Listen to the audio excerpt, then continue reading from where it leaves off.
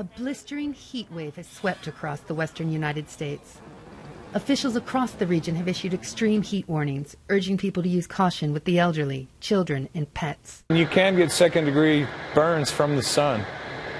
Somebody that's not used to this high, the sun like we get here comes here from another environment and thinks they're going to get that tan all in 2 days. They make themselves pretty miserable by about 8 o'clock at night. Volunteers and government workers have been opening community centers and schools for people without access to air conditioning. But in body-conscious LA, the heat wave hasn't stopped people from working out.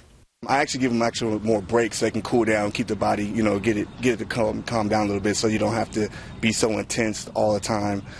Take a lot of water, that's very important.